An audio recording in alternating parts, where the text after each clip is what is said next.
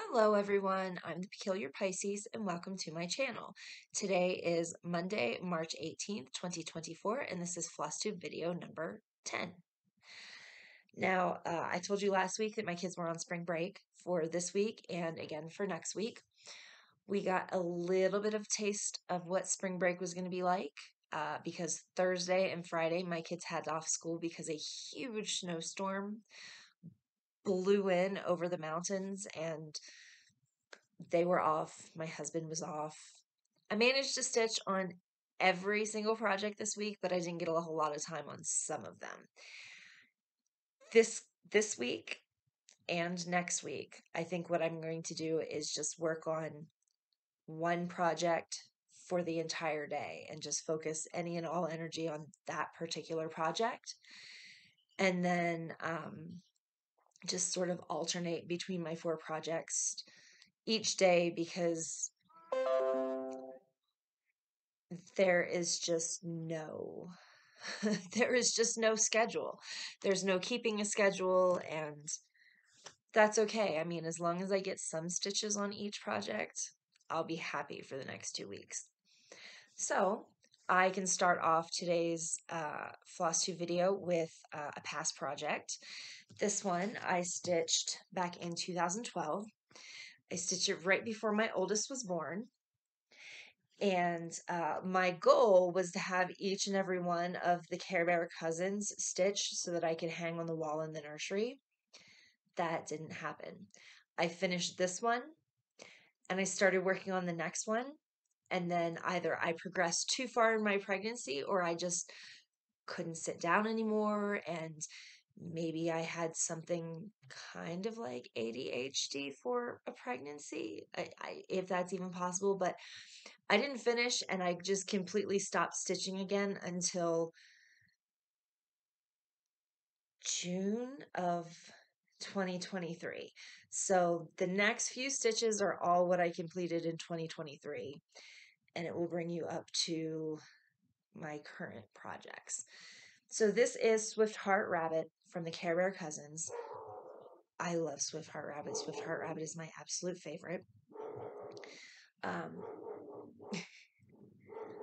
There's a dog walking outside in the front, and my dog is just losing her mind about it. She hates it when other dogs walk in front of our house. Anyway, this is Swift Heart Rabbit from the Care Bear Cousins. The pattern is from this. It's vintage. I purchased this off of eBay in, we'll say, the early 2000s. I want to say it was probably 2002 or 2004 that I purchased this. And this was already vintage at that point. The trademark on this on the back says 1985. So this is old. I'm sure you can still find this on eBay or in thrift stores, maybe on the after sale market. But I love the Care Bear Cousins. These are all of them that are in the design. I have also stitched Swift Heart Rabbit before. My BFF.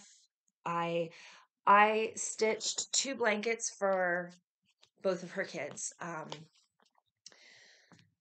Her son, I stitched a Winnie the Pooh blanket for because his nickname is Roo, and in the picture it had little Roo in it. And then I picked Swift Heart Rabbit because it's my favorite Care Bear, and I stitched it for her daughter. So, yeah, the goal was to have each of these done to hang in the nursery, and I have one done. I need to actually wash it and press it.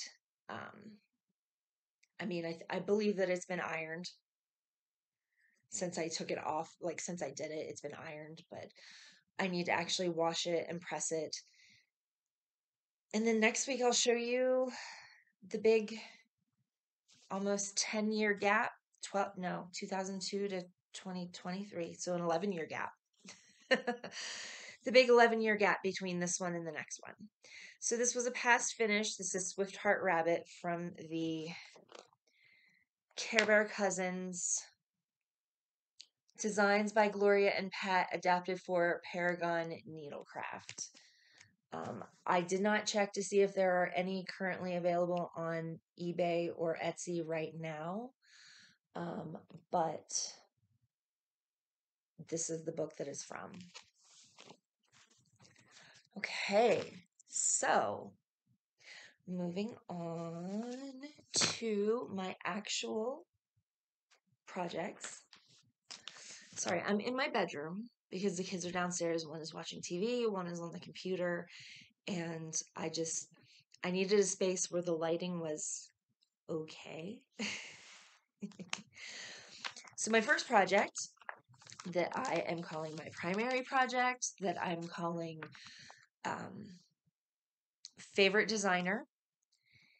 I am doing Teresa Wentzler's The Castle, which is this picture right here. This is from the Best of Teresa Wentzler Fantasy Collection.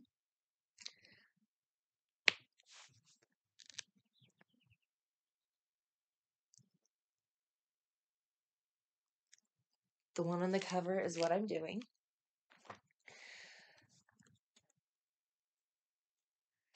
This one, I got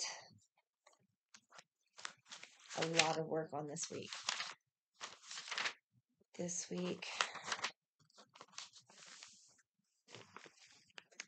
I'm almost halfway done. Almost. I've got a little bit more in this wing. I got some more here. And then when I took a picture of the pattern to print it out so that I could work with a paper copy instead of marking up inside the book, I realized that I cut off like 4 rows down at the bottom. So I have these 4 rows to go the whole way across because I'm silly. So I'm almost there. I'm almost at the halfway point. I put in 14 hours, 36 minutes, 30 seconds this week, bringing it up to 75 hours, 51 minutes, and 35 seconds. This is being stitched on 16 count Aida that I hand dyed myself, 2/1.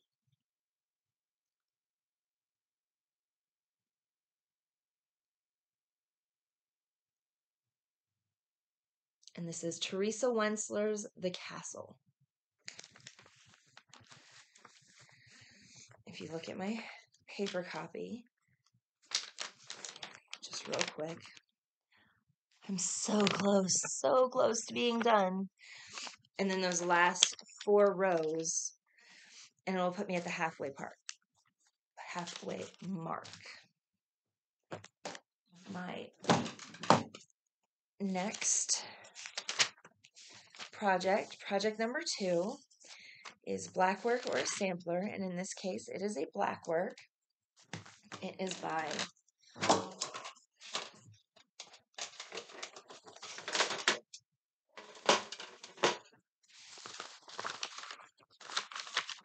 did I leave page 1? It is by Practical Blackwork, and it is called Pentecost. And I must have left page 1 downstairs, not inside my project, but I finished page 4. I finished page 3, and then I started bringing it up for page 1. So I'm halfway done with this section, almost halfway done with the design. So here's where I am. This is bring it up, and I started to bring it over. So this is the top of my pattern.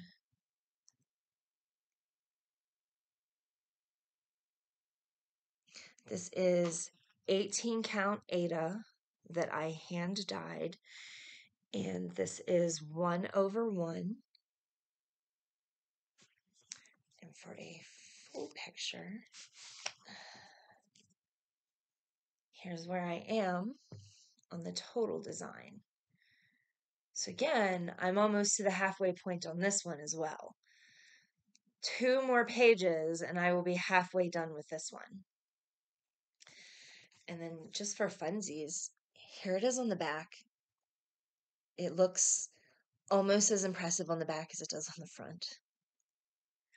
I'm very much enjoying this black work. The only reason I can think of that it took me so long for me to finally start working on a black work is because backstitching is the bane of my existence. And I just must have equated it enough with backstitching, even though in my mind it feels completely different. It doesn't feel like backstitching at all. And maybe that's because it's actually making patterns instead of just little random lines here and there. So this again was Practical Black Work, and I got this off of Etsy, and it's called Pentecost. And I'm stitching this on 18 count Aida that's hand dyed 1/1. This week I put in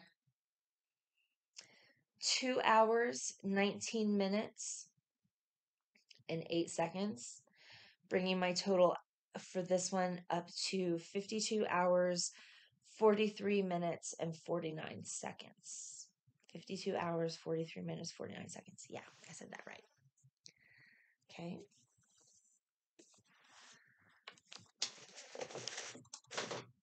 Project number 3 is my wish list project. And this is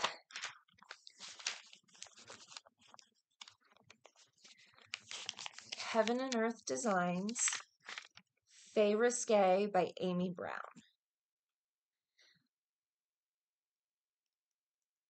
I am doing a blue conversion. It's my own blue conversion. This is the picture that I printed out of Pattern Keeper.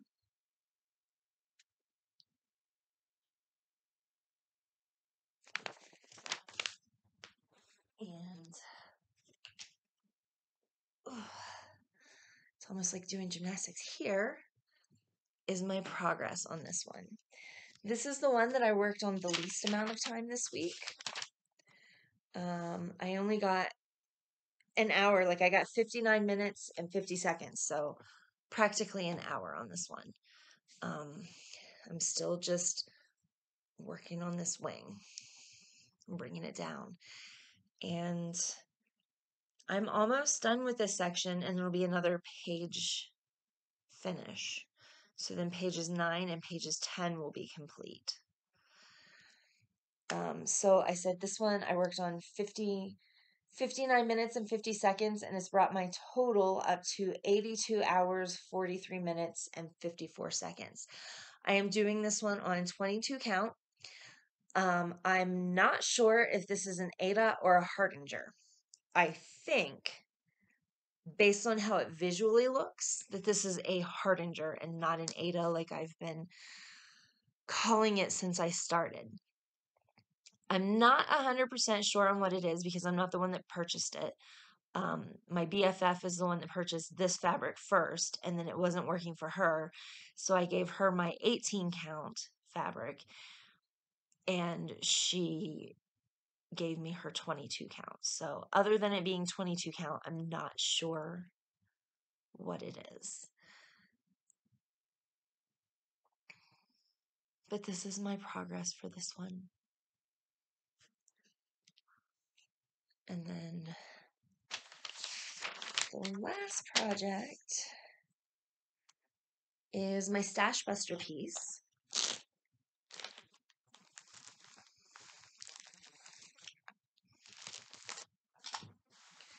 And this is the one that I work on while I'm waiting for my kids to get out of school in the car.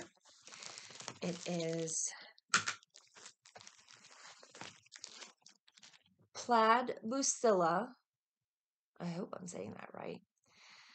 Donna Dewberry is the designer, and the kit is called Hummingbird and Floral. Is there any sort of a 43090, I think, is the kit number, which is up here in the top corner.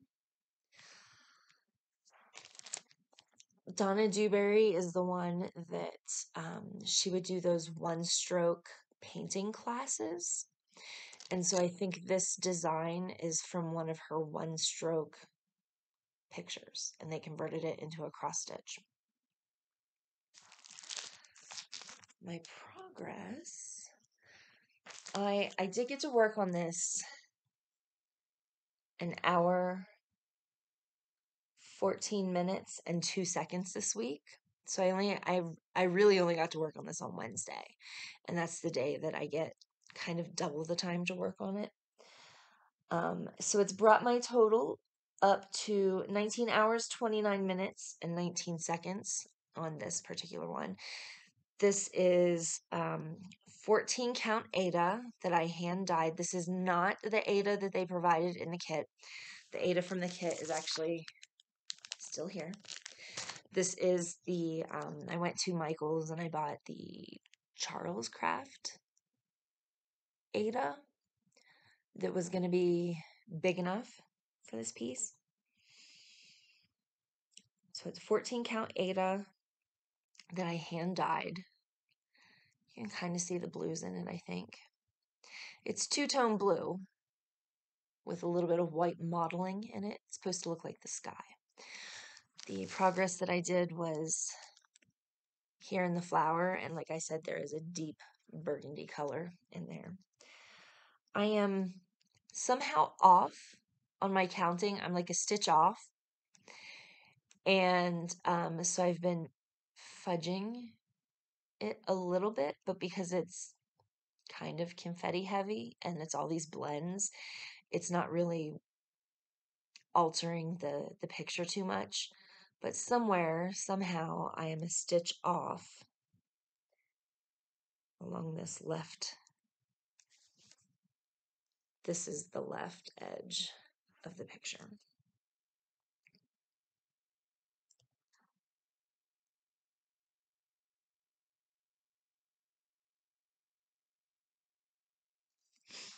There's lots of blends, lots of half stitches, lots of stuff. It's actually quite an impressive kit. So that is the progress on my 4 projects from last week. As I said, this week, I will just pick one to work on today and just focus on that. And then tomorrow I'll pick a different one and focus on that and just alternate between my 4 so that they'll at least get some work on them. Otherwise, the one that's in the library and the one by my bed will probably get the most work if I don't try to schedule and pick which one I'm going to work on. So I will see you all next week with an update